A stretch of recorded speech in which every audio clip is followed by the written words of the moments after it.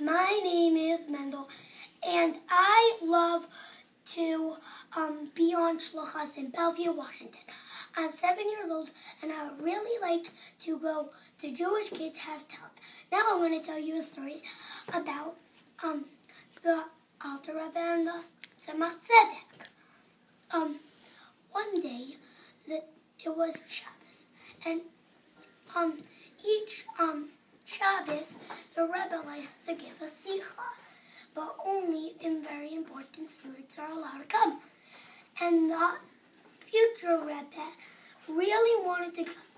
So what he did, he went in the fireplace between the waiting room and the Rebbe's main room. So what happened is, it was very cold, so right after that, the maid decided to put wood in the fireplace. She put wood in, and then she struck the match. She lit it, and then they started to hear screaming. The Rebbe's wife came running to the Rebbe to tell him.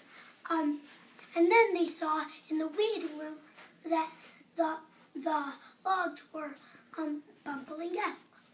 And they took out the logs. They saw it was the future Rebbe. And they really were very surprised.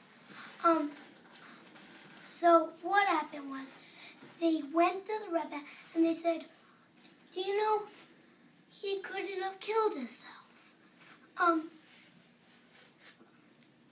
Exactly what I like to see, the Rebbe said.